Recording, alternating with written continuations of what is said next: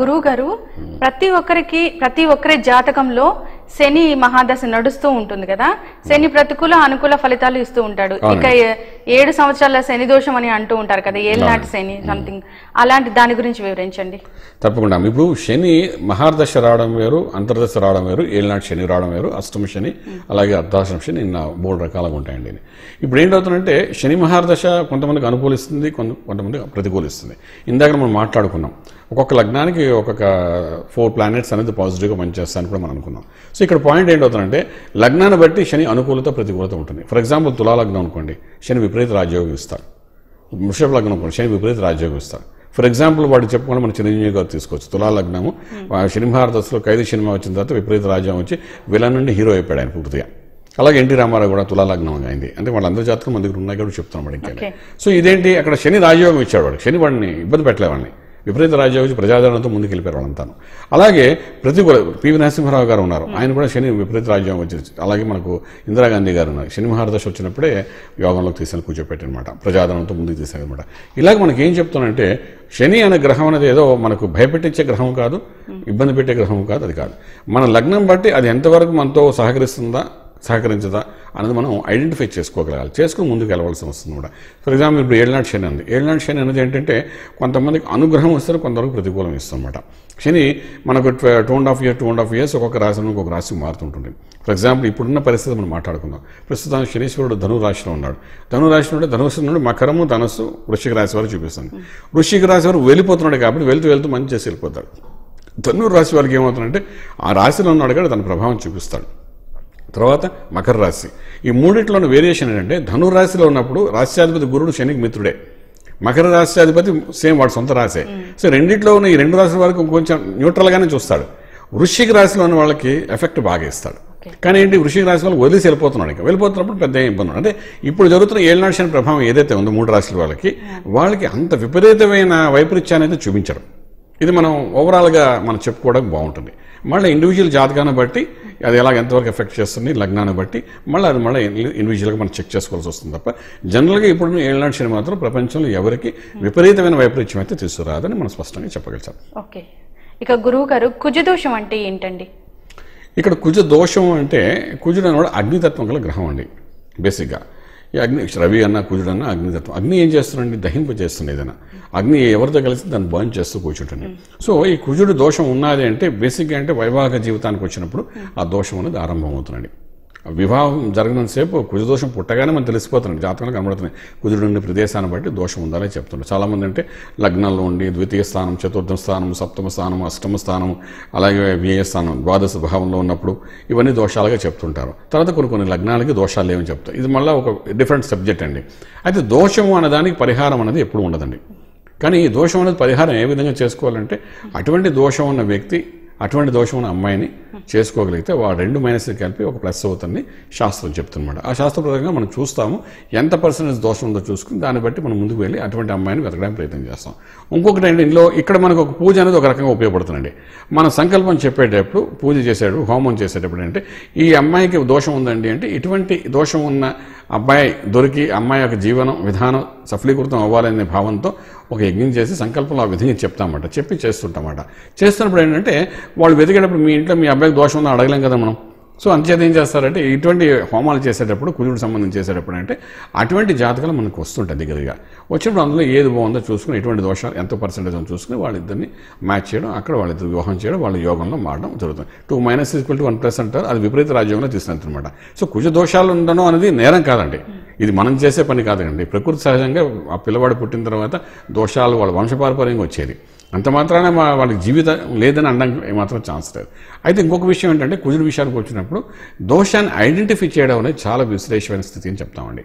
అది కరెక్ట్గా ఐడెంటిఫై చేయగలగాలి. ఎంత పర్సెంటేజ్ దోషం ఉంది, అది నిజంగా వర్తిస్తుందా లేదా. ఫర్ ఎగ్జాంపుల్ మేషలగ్నానికి దోషం లేదంటాం, వృషభానికి లేదంటాం, మిథునానికి లేదంటారు, కర్కాటకం లేదంటారు, మరి దేని సింహానికి లేదంటుంటారు. ఒకసారి అది ఉండే స్థానాన్ని బట్టి ఉంటారు. స్థాన దోషం అంటారు, దృష్టి దోషం అంటారు, ఇలాగ ఎన్నో రకాల దోషాలు చెప్తారు. అలాగే అవతల అమ్మాయి దగ్గరికి వెళ్ళినప్పుడు ఆ అమ్మాయి దాంట్లో కూడా ఎటువంటి దోషం ఉందో మనం చూడడం చాలా అవసరం పడుతుందన్నమాట. ఇలా చూసినప్పుడు అంటే కొంచెం క్లారిటీ తీసుకున్నప్పుడు ఒకసారి కుజుడు దోషం ఉండే ప్రదేశంలో ఉంటాడు, కానీ గురు దృష్టి దాని మీద పడుతున్నాం అనుకోండి. గురుడు అంటే శుభగ్రహ దృష్టి. ఇప్పుడు వేడిగా ఉన్న కుజుడు వాడి మీద గురు దృష్టి పడిందంటే దోషం నలిఫై అయిపోతుందన్నమాట. దోషాన్ని మనం కంటిన్యూగా చెప్పడానికి అవకాశం లేదు మనకు. అంటే ఫర్ ఎగ్జాంపుల్ వేడి నీళ్ళు ఉన్నాయి, మనం వేడి నీళ్ళు పోసుకోవాలనుకుంటాం, మనం ఏం చేస్తాం, వేడి నీళ్ళు వస్తుంటే గోరువెచ్చని మనం కావాలని చెప్పి చన్నీళ్ళు కలుపుకుంటాం. అప్పుడు కానీ మనం స్నానం చేయాలి కదా, అదే వేడి స్నానం చేస్తే ఏమవుతుందంటే ఒళ్ళు కాలిపోతుంది. ఎగ్జాంపుల్ అంటే చల్లటి నీళ్ళు ఎందుకు కలుపుతామంటే to get it in proper way. అలా విధంగా ఏంటంటే మనకు కుజుడు అగ్నితత్వాన్ని గురుడితో కలిస్తే గురుమంగళ యోగం కింద మారిపోతుంది. చంద్రుడితో కలిసాడు కుజుడు చంద్రమంగళ యోగం కింద మారిపోతుంది. అంటే దోషం యోగం కింద మారిపోతుంది. అంచేది ఇక్కడ ఈ దోషం ఏ విధంగా చూసుకుని అటుపుంచి ఆ అమ్మాయి విషయంలో కానీ అబ్బాయి విషయంలో కానీ మనం ఇంటరాక్ట్ చేసి జాతకాలు కలిపేటప్పుడు వెరిఫై చేసి జాగ్రత్తగా చేయగలిగితే డెఫినెట్గా దోషం ఉన్న వాళ్ళందరూ యోగంలోకి వెళ్ళే అవకాశం ఉంటుందన్నమాట. సో దోషాన్ని ఎప్పుడు దోషంగా చూడొద్దని నా యొక్క అభిప్రాయం అండి. కుజ దోషాన్ని దానికి మనం మాన్యువల్గా అంటే మన మనుషులే దాన్ని యోగం కింద మార్చే స్థితి కొంతవరకు ఉంటుంది. కాబట్టి వివాహ బంధాన్ని దోషం మనం రెక్టిఫై చేయడానికి అవకాశం ఉందని చెప్పగలుగుతామండి. గురువు గారు, శుక్ర మహాదశ అంటే ఏంటండి? శుక్రుడు అంటే మన సినిమాలో చెప్తుంటారండి చాలామంది ఏంటంటే విపరీత రాజయోగం ఇస్తాడు, వీడికేంటో శుక్ర మహాదశ వచ్చేసింది, ఫెంటాస్టిక్గా ఉంటుంది, వీడి లైఫ్ టర్నింగ్ అయిపోయింది అంటుంటారండి. మళ్ళీ ఇక్కడ ఇందాక మనం మాట్లాడి మళ్ళీ లగ్నమే పాయింట్ వస్తుందండి. మేష లగ్నం అనుకోండి, శుక్రుడు నీచుడు వాడికి 20 సంవత్సరాల మహాదశ వస్తే 20 సంవత్సరాలు వాడి జీవితాన్ని ఎదగనికం చేసేస్తుంది. వృషభ లగ్నం అనుకోండి, ఆ వృషభ లగ్నం శుక్రుడు అధిపతి, ఎంతో కొంత 50% మంచి చేస్తారు. అదే మిథున లగ్నం అనుకోండి, విపరీత రాజయోగం ఇస్తాడు అదే శుక్రుడు. అంటే లగ్నాన్ని బట్టి పుట్టిన సమయాన్ని బట్టి అదే శుక్రుడు మనకు సపోర్ట్ చేయడం అంటూ జరుగుతుందన్నమాట. నిజంగా అలా సపోర్ట్ చేస్తారంటే 3 రకాల సపోర్టింగ్స్ ఉంటాయండి. ఒకటంటే యుక్త వయసులోని, చిన్న వయసు, యుక్త వయసు, వృద్ధాప్యంలోని. ఈ చిన్న వయసులో వచ్చాడు అంటే ఆ శుక్రయోగం వచ్చి వాడు లగ్నం బ్రహ్మాండంగా ఉంటే మనం చూస్తుంటే చాలామంది బిట్వీన్ 20 years లోపునే వాడు స్పోర్ట్స్లోని, క్రికెట్లోని, ఆటల్లోని, పాటల్లోని, డాన్సుల్లోని, సినిమాల్లోని వీటిలో మంచి బాలనటుడుగాను ఫేమస్ అయిన వాళ్ళు చాలా మంది చూస్తారు. శ్రీదేవిని చూస్తుంటాం కదా బాలనటుడుగా, అలాగే మన టెండూల్కర్ని చూస్తుంటాం, తర్వాత చాలామంది మనం చూస్తుంటాం. వీళ్ళందరూ ఏంటంటే చిన్న వయసులోనే ఒక name and fame within 20 years తెచ్చుకుని గొప్పవాళ్ళు అయిపోయిన వాళ్ళు మనం చూస్తుంటాం. అంటే ధనం కూడా, డబ్బు కూడా సంపాదించు. చూడండి మన పిల్లలు ఒకసారి యాడ్స్కి వెళ్తుంటారు, వెళ్ళి వాళ్ళు బోల్డ్ డబ్బు వాళ్ళు సంపాదించిన డబ్బుతో మనం జలసాలు చేస్తుంటాం. వాళ్ళ కోసం వాడు చెస్ గేమ్కి వెళ్తుంటాడు, వాడితో పాటు మనం వెళ్తాం. మనకు కార్లు, జీప్లు, ఫ్లైట్లు తిరుగుతుంటాం, మొత్తం వరల్డ్ అంతా తిరుగుతుంటాం. ఏంటంటే నా పిల్లడు చెస్ గేమ్కి వెళ్ళాడు, వాడిని పేరెంట్స్గా మేము వెళ్తున్నాం అంటుంటాం. ఇవన్నీ మనం చూస్తుంటాం కదా. ఇదేంటి ఈ 20 years లోపల వచ్చి చిన్న వయసులో శుక్రుడు వచ్చినప్పుడు ఒకసారి కళాకారుడు 64 కళలో ఏదో కళలో రాణిస్తారనమాట. అలా మధ్య వయసులో వచ్చినప్పుడు వివాహం అయిన తర్వాత ఆ సెటిల్మెంట్ టైంలో వచ్చినప్పుడు అదో రకమైన రాజభోగంగా ఉంటుందన్నమాట. అది యోగిస్తే డెఫినెట్గా. అలాగే ఎండింగ్ లైఫ్ అంటే ఆఫ్టర్ 40 to 60లో వచ్చింది అనుకున్నాం. ఇప్పుడు రాజకీయ నాయకులు మనం చూస్తుంటాం, కొంతమంది సినిమా యాక్టర్స్ చూస్తుంటాం. 40 తర్వాత సెకండ్ ఇన్నింగ్స్ సినిమా యాక్టర్స్ చేస్తుంటారు, బ్రహ్మాండంగా యోగిస్తారు. జగద్గురుగా ఉన్నారు ఆయన చూడండి, ఆయన ఎందుకు ఇంకా వర్క్ అయిపోయింది అనుకున్నాం. ఇప్పుడు ఏ సినిమాలు చూసినా ఆయనే కనబడుతున్నారు. లాస్ట్ 100 మూవీస్లో ఏ మూవీ చూసినా ఏదో బాలయ్యతో తీసిన మూవీ తర్వాత ఎక్కడ చూసినా ఏదో ఈ తెల్లగడ్డం పెట్టుకున్నారు, ఆయన హీరోలా కనబడుతున్నాడు. అంటే సెకండ్ ఇన్నింగ్స్ అద్భుతంగా ఆయనకు వచ్చింది, యోగ దశ అంటాం మనం. ఇవన్నీ ఎందుకు అంటే ఆ దశ వచ్చే సమయాన్ని బట్టి, ఆ వచ్చిన టైంలో ఆ స్థితిని బట్టి ఆ యోగాన్ని ఇచ్చుకుంటూ వెళ్ళిపోతుండే అనమాట. చాలామందికి ఏంటంటే నేను అడ్వైస్ చేసి చూసే అదృష్టంగా భావించేదంటే ఎండింగ్ ఆఫ్ ది లైఫ్లో ఒకవేళ కానీ ఇటువంటి మంచి దశ వస్తే మాత్రం వాళ్ళు సాధారణంగా ఎవరి మీద ఆధారపడకుండా, ఎవరి మీద రూపాయి అడగకుండా హాయిగా వాళ్ళంతా వాళ్ళు ఎండింగ్ లైఫ్ కానీ చేయడం అనేది మహా అదృష్టంగా మన వాళ్ళు చెప్తుంటారు అనమాట. అంటే ఎండింగ్లో శుక్ర మహాదశ వచ్చిన వాళ్ళందరూ చాలా గొప్ప వాళ్ళగా నేను శాస్త్రం ఎన్నో అనలైజ్ చేసినట్టు నేను చెప్పుకుంటాను. బట్ శుక్రుడు వాడు యోగించినప్పుడు ఆ రకంగా యోగిస్తాడు. అదేవిధంగా బలహీనపరచాలంటే ఆస్తులు కూడా అమ్మేసి రోడ్డు మీకు వచ్చిన వాళ్ళని మనం చాలామంది చూసామండి. సో మెనీ యాక్టర్స్ మనం చూసాం, అలాగే చాలామంది పొలిటీషియన్స్ చూసాం, అలాగే స్పోర్ట్స్ మెన్ మనం చూస్తున్నాం. ఏంటి అంత గొప్పగా ఉన్న వాళ్ళు కూడా డౌన్ ఫాల్ అయిన మనం చూసాం. అజారుద్దీన్ గారిని చూసాను, నేము ఫేమ్ మొత్తం దెబ్బతిన్నది దశ మారేసరికి. అలాగే చాలామంది మనం చూసాం. ఫిల్మ్ యాక్టర్స్ సావిత్రి గారి కథ జీవిత చరిత్ర అంతా మనం చూస్తున్నాము, ఎండింగ్ ఎలాగైనా చూసాం. అలాగే చాలామంది వ్యక్తుల్లో కూడా మనకి దశ పడిపోతున్నప్పుడు, దాని యొక్క బలం తగ్గినప్పుడు అది మనం ఐడెంటిఫై చేయకపోతే అలాగే టక్ టక్ టక్ కింద పడిపోతుందండి. దాన్ని మళ్ళీ ఎవడు మార్చరండి. మనం చాలామంది కవిత్వం చెప్పే మహానుభావులను కూడా మనం చూసే ఈ రకంగా రాజభోగాలు అనుభవించి ఆఖరికి తినడానికి కూడా లేని పరిస్థితులు మనం చూసాం. దీనికి కారణం అంటే యోగం అనేది పడిపోయినప్పుడు అలా కనబడుతుంది అనమాట. సో ఇవన్నీ ఏంటంటే శుక్ర మహాదశ ఎలా యోగిస్తుందో శని మహాదశ కూడా లగ్నాన్ని బట్టి అంతకంటే అద్భుతంగా యోగిస్తుంది. గురు మహాదశ కూడా మనకు అదేవిధంగా యోగిస్తుంది. కానీ లగ్నం బట్టి, అది వచ్చే సమయాన్ని బట్టి, ఆ గ్రహం ఆ జాతకంలో ఉండే ప్రదేశాన్ని బట్టి ఒక్కొక్కటి అలాగే యోగాలని కనబడుతుంటాయండి. ఇక ఏ జాతకుడికైనా గురుబలం పెరగాలంటే ఎటువంటి నివారణ ఉపాయాలు ఉన్నాయి? ఏ జాతకుడికైనా గురువు అనేది ఒక శుభగ్రహంగా మనం భావిస్తాం. అవుట్ ఆఫ్ 9 planets గురువు శుభగ్రహంగా భావిస్తాం. గురు అనుగ్రహం అనేది ప్రతి ఒక్కరికి ఉండాలండి, అది ఏ జాతకుడికైనా ఉండాలి. ఇప్పుడున్న ట్రాన్సిట్ గురించి మనం మాట్లాడుకున్నాం. గురుడు వృశ్చిక రాశిలో ఉన్నాడు. సో ఈ గురుబలం అనేది ఏంటంటే సాధారణంగా మనకు ఏ జాతకుడికి కూడా అంత త్వరగా పెరగదండి.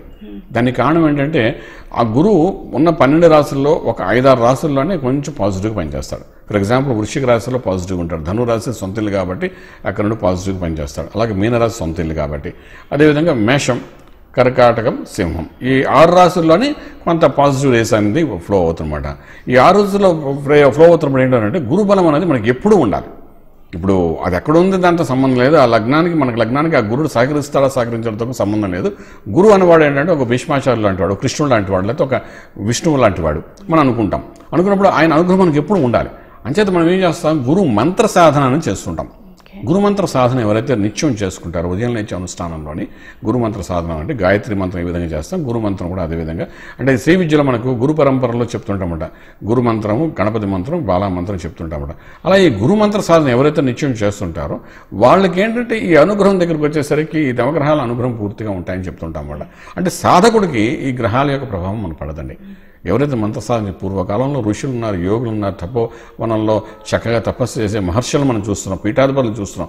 వీళ్ళు ఎందుకంటే అలా బాధపడుతున్నారు మనకు కనబడరంటే కారణం ఏంటి, నిత్యము వాళ్ళు చేసే మంత్రసాధన. వాళ్ళు ఎప్పుడు జ్యోతిష్యుల దగ్గర రానివ్వరండి, అవసరం లేదని ఉంటారు. ఎందుకంటే వాళ్ళు అతీతంగా దానికి అతీతంగా ఉంటారు. ఈ లౌకిక ప్రపంచంలో తిరిగే వాళ్ళకి జ్యోతిష్యులు కావాలి, మన ఫ్యూచర్ అలా తెలుసుకోవడం ప్రయత్నం చేస్తారు తప్ప వాళ్ళకి వాటితో సంబంధం ఉండదు. కారణం ఏంటి, ఆ మంత్రము, ఆ వాళ్ళ గురువు ఎవరైతే ఆ గురువు యొక్క మంత్ర సాధన చేసుకుంటూ వెళ్తారు కాబట్టి ఆ మంత్రం ఏంటంటే పాజిటివ్ ఎనర్జీ బాడీలో వెళ్తున్నప్పుడు బయట నుండి వచ్చే నెగిటివ్ ఎనర్జీ లోపల రాణికం చేస్తుందన్నమాట. అదే మంత్రమే శరణ్యం ఈ లౌకిక ప్రపంచం అనుకోండి, కలియుగంలో ఉన్నట్టాం కాబట్టి మంత్ర సాధన చేసేవాడు అంత అద్భుతమైన స్థితి ఇంకెవరికి లేదని మనం చెప్తుంటాం.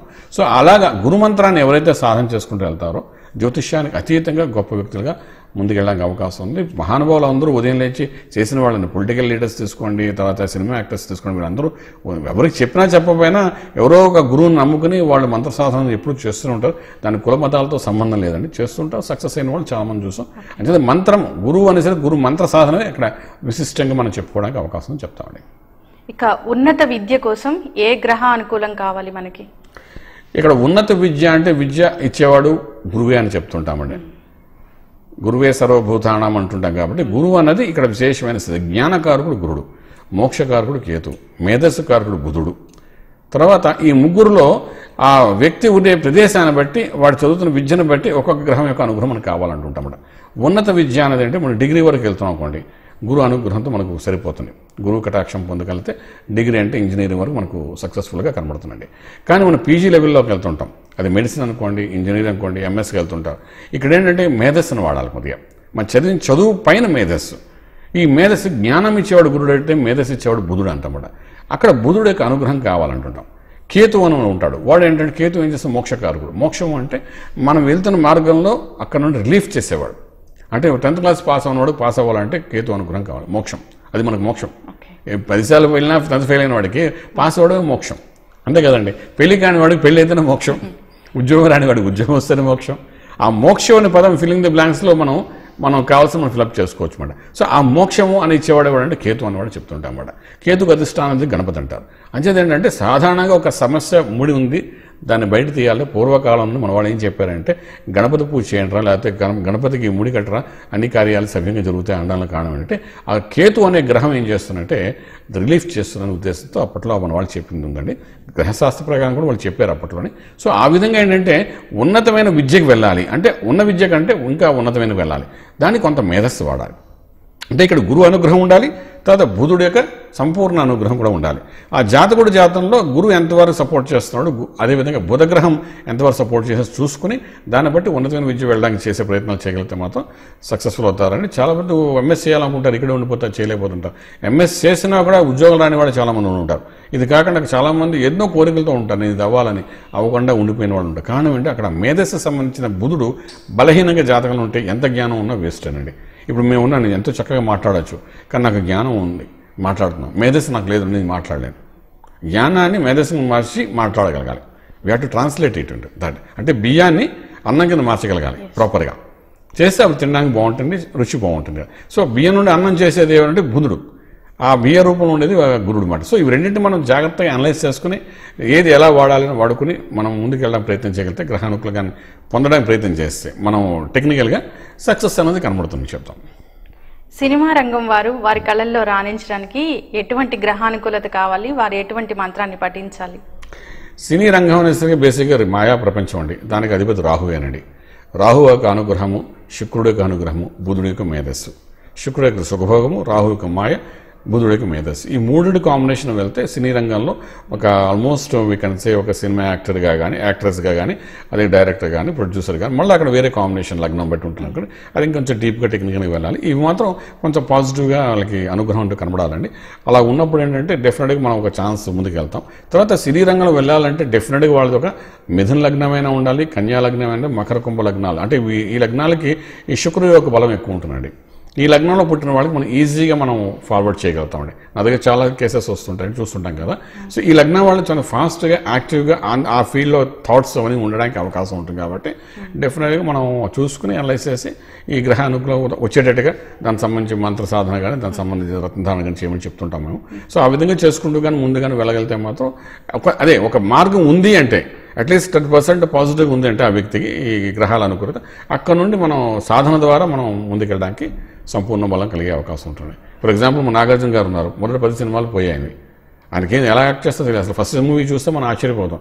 ఈరోజు ఆయనే మన్మధుడు, ఆయనే రామదాసు, ఆయనే భక్త రామదాసు, ఆయనే దేవదాసు, అన్నీ ఆయనే ఇప్పుడు ప్రపంచానికి. అంతే కదండి. బట్ ఫస్ట్ 10 మూవీస్ అయ్యాయి ఆయనకి. అంటే ఏంటి, ఈ సాధకుడిగా ముందుకెళ్ళాడు ఆయన. జాతకంలో ఎక్కడో కొంత బలం ఉంది, వంశపారపర్యం కొంచెం కొంత బలం ఉంది నటనలో. సో అది కంటిన్యూ చేసుకుని వెళ్ళాడు, సక్సెస్ అయిపోయాడు. సో అదేలా ఈ 3 గ్రహాల యొక్క అనుగ్రహం అనేది అద్భుతంగా ఉండాలి. ఎక్కడో తోటి 3 గ్రహాల అనుగ్రహం ప్రతి ఒక్కరికి వస్తుందండి. కళాకారుగా రాణిస్తారు, మంచి యోగంలో వెళ్తారు. సో ఆ అనుగ్రహం ఎప్పుడు వస్తుందో చూసుకుని అప్పుడు మనం లిఫ్ట్ చేసుకోవడం ప్రయత్నం చేయాలి, తెలుసుకోవాలి, తెలుసుకుని ముందుకెళ్ళాలి. అదే గైడ్. ముఖ్యంగా గురువు గారు, చాలా మంది అనారోగ్యాలతో బాధపడుతూ ఉంటారు. వారు ఏ గ్రహ శాంతులు చేసుకుంటే బాగుంటుంది అంటారు? అనారోగ్యం అంటే ప్రతి ఒక్కరికి ఒక్కొక్క భాగంలో ఉంటుందండి. ఇప్పుడు మనకేంటంటే మన శరీరాన్ని తీసుకున్నప్పుడు ఇది మేషం, వృషభం, మిథునం, కర్కాటకం, సింహం, కన్య, తుల అంటే నాభి భాగం, తర్వాత కింద భాగం వృశ్చికం, ధనస్సు, మకరం, కుంభం, మీనం, పాదాల మీనం అనమాట. అంటే 12 రాశులు మన శరీరంలో అలా ఉంటాయండి. ఈ 12 రాశులు అంటే మన లగ్నం బట్టి 6వ స్థానం ఆరోగ్య స్థానం అంటామన్నమాట. ఆరోగ్య స్థానం 6వ స్థానం అనేసరికి మనం మేష లగ్నం అనుకోండి. మేషం, వృషభం, మిథునం, కర్కాటక, సింహం, కన్య. కన్య అనేది ఆరోగ్య స్థానం అంట.